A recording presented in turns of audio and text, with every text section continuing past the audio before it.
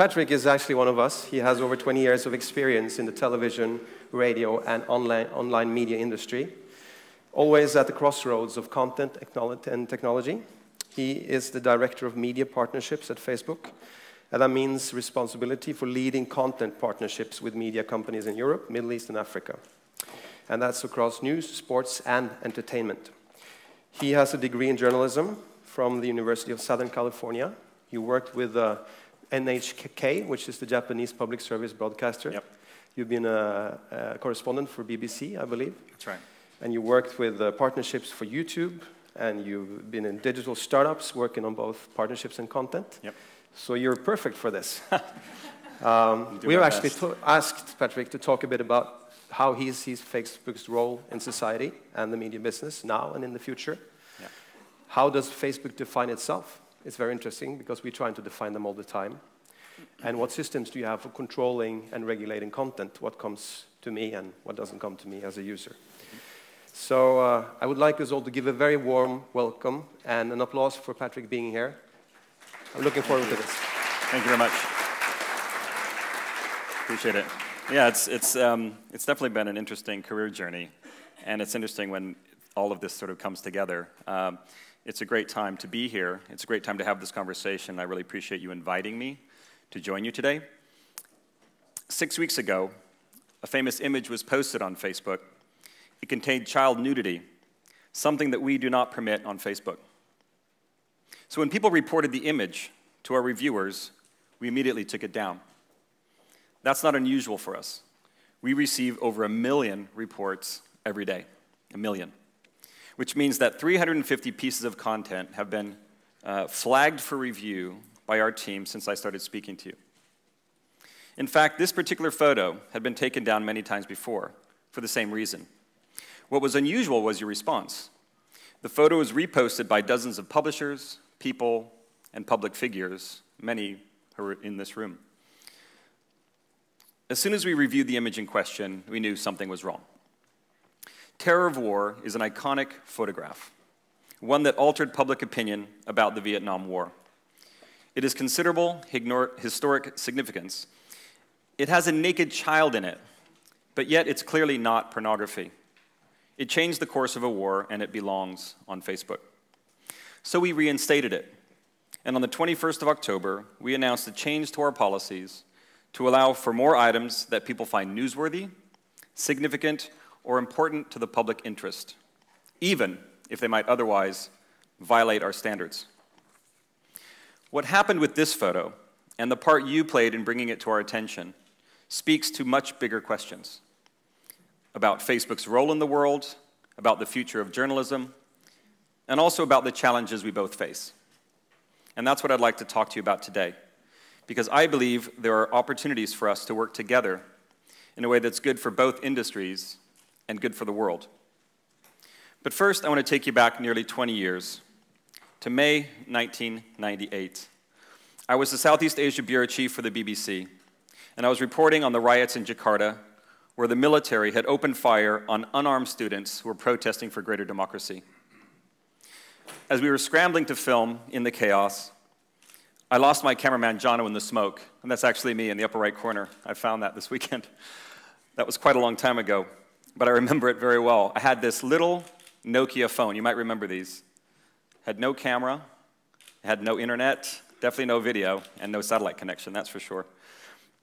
And I used it to call in this report because it was the only thing that I could do. So here's the actual report from that moment. Right now, there's a mob of about 2,000 to 3,000 people.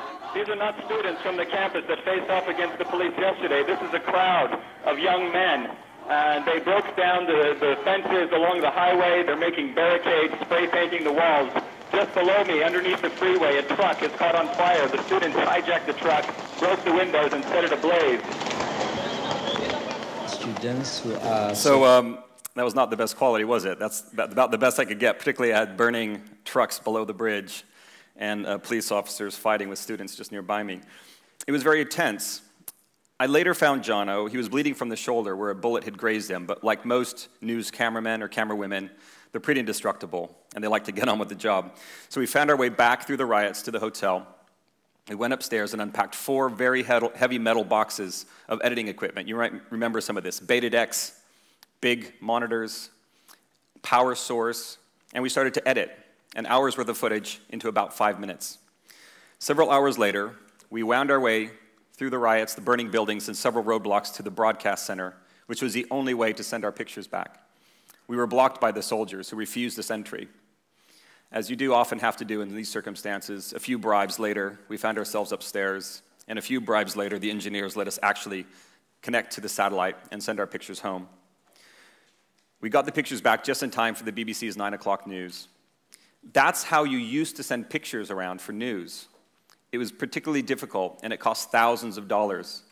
Today, we could do that very same thing with one of these. For the immediacy, of course, if need be, I could do all of that with this camera, 8-megapixel camera, video, editing capabilities, satellite connectivity. It's all there, and a hell of a lot cheaper satellite connection than anything in the past. It empowers journalists. To date, it costs almost nothing for a news organization to empower their journalists with tools like these, and citizens around the world for even $44 with 3 months of free data, you could buy the same. A 1-megapixel camera in that year, 1998, would have cost you $20,000. So clearly, the pace of change has been good for journalism. In the past quarter century, nearly half the world has been connected to the internet at greater and greater speeds. The pace of technological change keeps growing, and technology is evolving and is creating new opportunities for journalism. Some of the most compelling stories come from people who were previously silenced, people who now have a voice, and the means to amplify that voice for the first time. A high school student in Nigeria or a protester in the Philippines can speak to the world on their terms. In the US, the debate about police shootings has been completely changed because ordinary people using ordinary technology can now broadcast live video to everyone. Publishers and journalists are also using new technology to tell stories in new and engaging ways. On the evening of the Brexit vote, the UK's ITV network used Facebook Live to bring people into a conversation about the referendum, giving them the chance to ask questions and react to events as they unfolded. They reached 21 million people over the course of that broadcast. 1 year from launch, Facebook Live is now used by thousands of news organizations around the world. Here's a small sample of the innovative work that we see every day through the partnerships that we create. Hi, we're live from Beijing, China. Coming to you live from the Ijen volcano. Live in the occupied West Bank. Live in Orlando, Florida. Wherever you are in the world, do contact us. We're going to be answering your questions live. Hundreds of people are going to be here. You'll be here too. The UK votes to leave the European Union. Freedom feels good and a little bit scary. Well, we're live here on Al Jazeera Facebook. I'm Nadine Barber, and I'll be following these protesters in central London. So now, to make the case for remaining in the EU, will you please welcome the Prime Minister, David Cameron? I'll turn the camera around and show you all what I'm seeing here. Those are armoured vehicles. They're using the water cannon now. We are here live from Idomeni. This is the riot police evacuating the camp. As the gunshots got closer, I tried calling 911 and it wouldn't go through. The FBI, federal authorities continue their investigation. Here we are outside St Stephen's, waiting for the first official statement from Theresa May. Hey, Caitlin. While I will help up politically, fighting for our community. Please, go out and vote. You're going to be very, very happy. Welcome to the city of Longyearbyen in the Norwegian High Arctic. Bonsoir à tous, salut, j'espère que vous allez bien. Alors on est où là? Na, hab ich mir das anders über.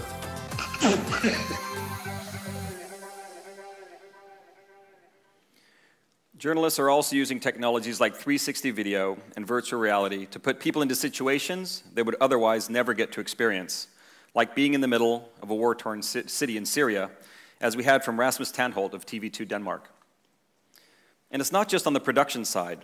Technology is changing consumption, too. In highly networked places like Europe, most people are online most of the time. News is no longer an event, something you read about at the breakfast table or watch after dinner. It's a constant, and it's something you check while you're waiting in line for a bus or in a dull meeting. And it's something you share too. The internet is more powerful, and it's a great news discovery tool, one of the greatest in history. And the conversations around news have never been stronger. So people are spending more time with news than ever before. They're engaging with new types of media content from a broader section of the global population, and they're talking about those stories with wider groups of friends, family, and even people that they don't even know. All this should mean new opportunities for publishers as well. But another technological change is making it harder for some newsrooms to capitalize on the opportunities of this new medium. The internet has separated creation from distribution. When something can be replicated anywhere with very little physical cost, information becomes more accessible and less able to command a premium. As bandwidth and resolution increase, different industries get disrupted. At the turn of the millennium, it was the music industry with MP3 technology, then TV with the birth of online video sites like YouTube, and then movies as broadband got fast enough to download entire films quickly. Each time, the established business model was challenged and even swept away, whether it was major record labels controlling wages and CD prices or cable TVs charging for bundled services. And something else grew in its place, a world where musicians are much less dependent on labels and much more connected to fans, where the hottest TV series can come to Netflix before they come to broadcast television. Like you, I've watched these changes happening. But about 15 years ago, I jumped the fence.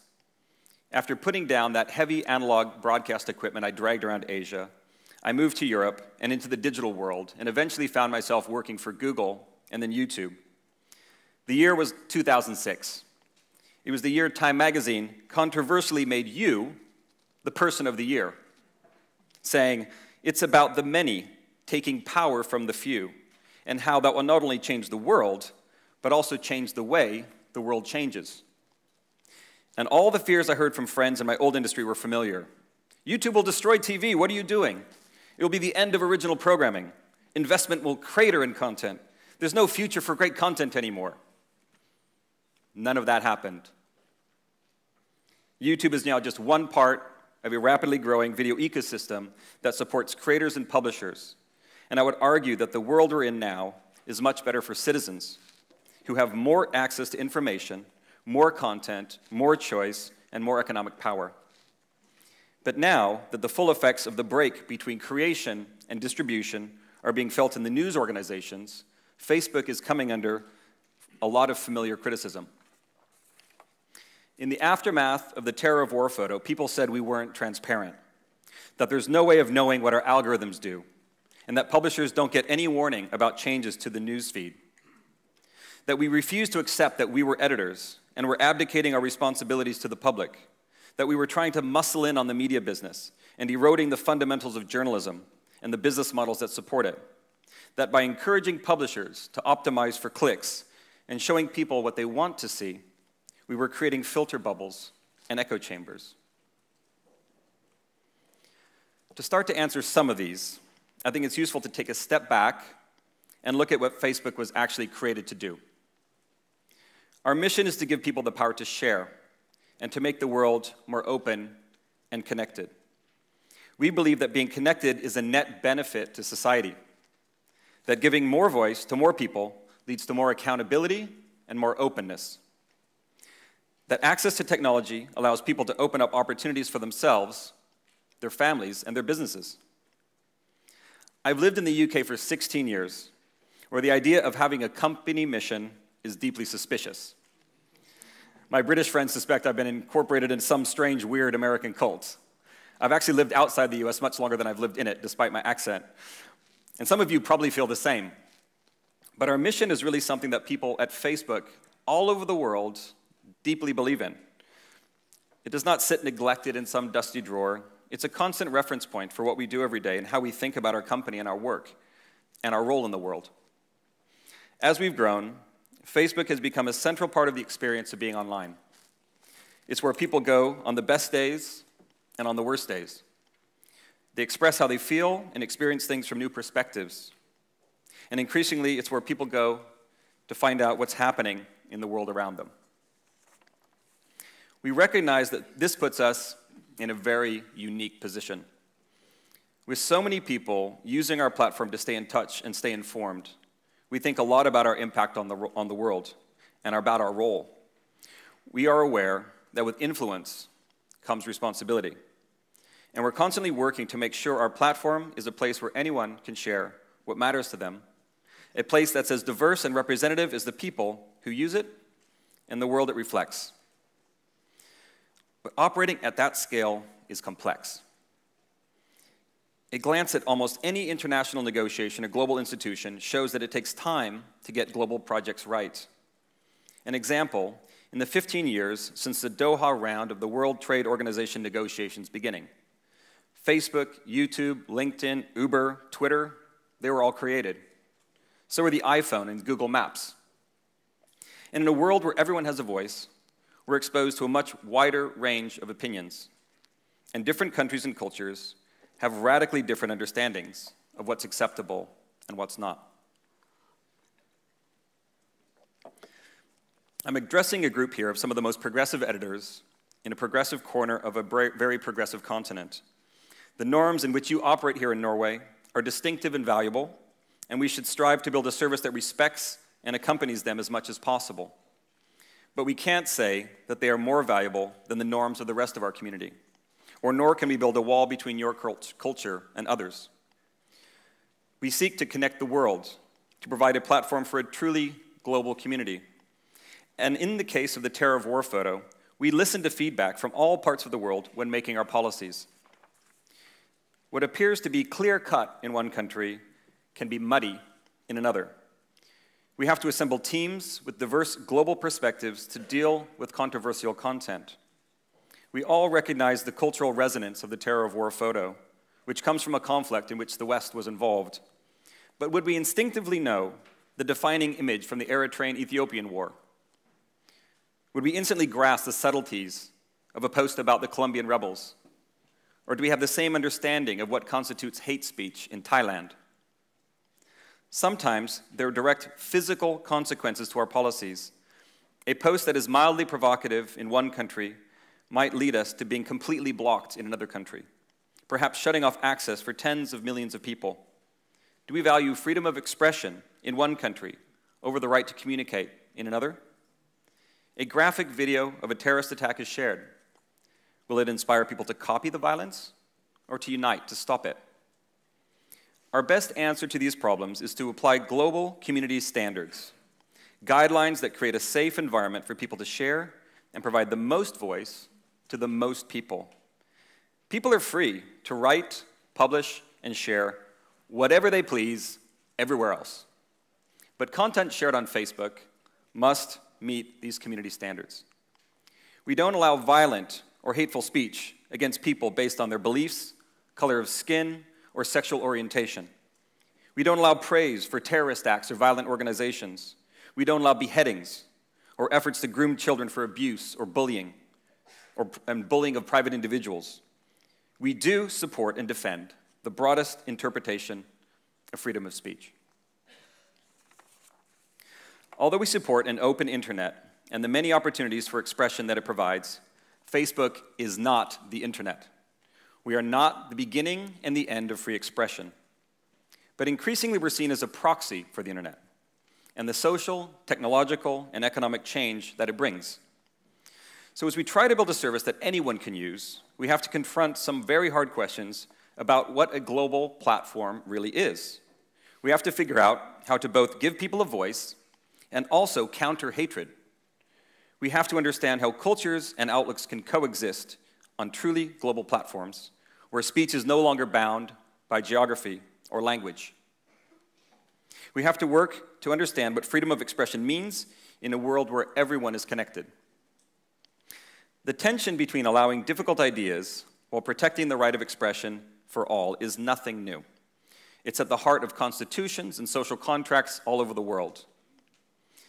And the fear of the corrupting influence of new technology is also nothing new. A New York Times foreign correspondent elegantly wrote about how we used to live with spaces between continents and walls between houses.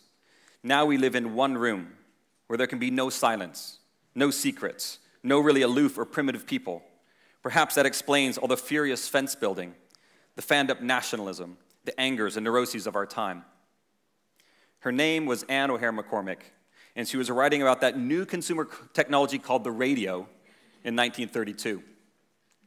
The respected Swiss scientist Konrad Gessner said the overabundance of information brought about by a radical new technology would confuse and harm the minds of people. He was referring to the printing press in the 16th century. So it goes all the way back to Socrates and his warning that the written word, the very alphabet, will create forgetfulness in the learner's souls in the 400 BC. What is new is the internet's reach. Today, it's possible to instantly reach millions with single images or sentences, for better or for worse. Learning how to manage this tension in a truly global community is a new problem, and it's one we spend a lot of time on. We care about getting it right. We can't just walk away from the task. With community standards, without the community standards, real people would suffer real harm. Bear in mind, the policies that led us to remove the terror of war photo were designed to prevent the spread of imagery that harms children and costs lives. Sometimes we get it wrong, and we hear lots of feedback from people no matter which path we choose. But our job isn't to avoid that task, it's to do it right. Our community operations team work constantly to stop hateful or violent content from spreading on our platforms. With more than 2 billion posts on Facebook every single day, this is a very big job. And not only do we face new types of content that generate new policy challenges like Facebook Live, we also handle the borderline cases that all platforms struggle with, like the image of the Syrian child, Alan Kurdi, on the beach in Turkey, which was spread very widely on Facebook. We debate the difficult policy choices internally, and I think we can do a better job of communicating those decisions openly. We recognize our responsibility to the people who use our platforms, and we design our policies and products with this responsibility in mind. We have rules about what content we take down, and we improve our policies based on feedback from the community, as with the terror of war photo. That brings me to how we think about news on Facebook. First, we do not think of ourselves as editors. We believe it's essential that Facebook stay out of the business of deciding what issues the world should read about. That's what editors do on TV, in newspapers, in magazines and journals, on blog posts and websites. But we do retain the right to take things down when they violate our community standards. As the caretaker of a platform where anyone can immediately share anything with everyone, we do have the responsibility to make sure that what is shared in a liberal society like Norway or Denmark will not put people at risk in other countries. Giving a blanket pass to all editors would bring its own problems. Should we give the same authority to all editors, regardless of circulation, type of media, country of origin? News organizations in different parts of the world have very different standards for publishing. What makes the editorial pages in some regions is considered hate speech or blasphemy in others. So where do we draw the line? The newsfeed algorithm uses people's actions and preferences to reflect their interests back to them. The single biggest thing that determines what's in your newsfeed are the choices that you make, the people in the pages that you choose to follow. Those choices do take place in a framework that we've created. The algorithms that determine what shows up in newsfeed are guided by our newsfeed values. Friends and family come first. Posts and stories should be informative, entertaining, and genuine. We don't favor specific sources or ideas.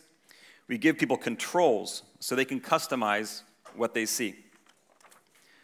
We'll always release details of any changes we make to the newsfeed and how they will affect content.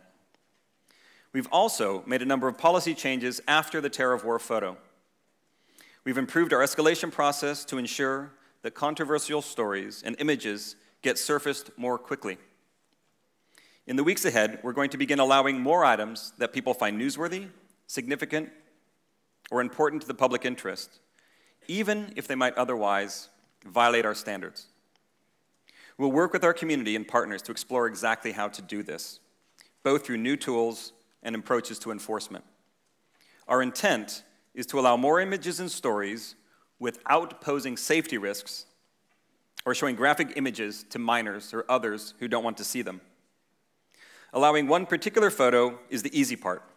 Figuring out how to make it happen consistently at scale without breaking our promise to keep people safe is much harder. Second, on the business side, we're working with our media partners to help them find new and engaging ways to tell stories, reach bigger audience, and experiment with new technologies that we develop. That includes new products like instant articles, which load faster, hold people's attention for longer, have better reach, and more advertising options. We're improving the rules around advertising in instant articles to help publishers make more money per article. That was the #1 feedback that we received from all of our partners: help us make more money. And we're looking also to provide better dashboards so publishers can get the kind of insights that advertisers can get about how their stories are performing. We've just launched facebook.com/journalist to give people best practices and help them learn how to use the tools at Facebook to build audiences. We also are opening up our Signal app, which allows journalists to explore what's trending on Facebook and Instagram before things go viral. We're not interested in publishing or creating content ourselves. We need the incredible journalism that you create because that is the one of the many things that people come to Facebook to read about, to share, and to talk about. There's a very large audience of people that love to see the quality news that you produce in their news feeds. As a technology company, we can play an important role in helping you as publishers and media producers make sure that your work reaches them. We can and should be partners in helping people find and engage with the stories they care about. So we're investing in our media partnerships team to give publishers more support. In fact, I've just posted a new position on my team, heading up the media partnerships in the Nordics. If you have any recommendations, please let me know. We're making these investments because we know that right now the future of journalism and the future of Facebook are intertwined. Because the shift away from one sector owning both creation and distribution is affecting business models for publishers. Because we hear the request for more transparency. Because we know that sections of the media face challenges too. Some news organizations missed the technological and demographic shift that the internet represents. They did not capitalize on the new relationships with and new expectations of their readers, many of which have been silent for a very long time. They didn't build businesses that could be competitive in a mobile, digital, and connected world. But above all, we believe that the news industry contributes something irreplaceable to our society, and we're here to help. We recognize the critical role you play in healthy democracies.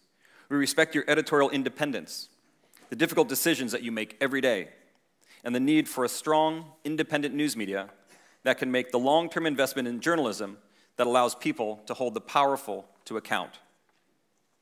In return, we ask that you understand the community standards, these guidelines that we've built our products upon, and the reasons they exist, and that, most of all, you continue to work with us to help us improve them when necessary.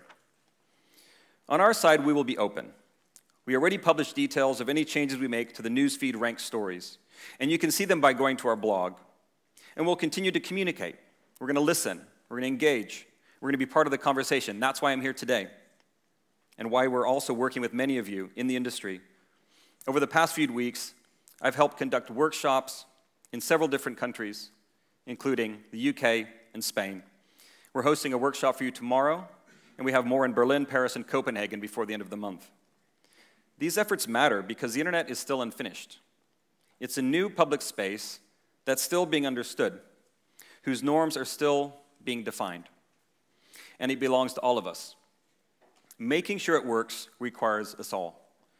Media companies, technology companies, governments, civil society.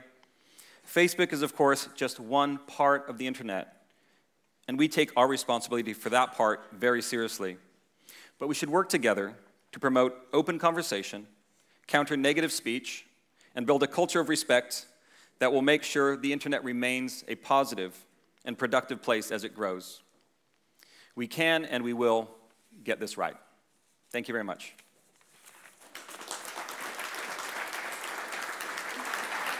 Thank you. Take the questions later. Thank you, Patrick. We'll sample up all the good questions for the session afterwards. So write them down, be ready.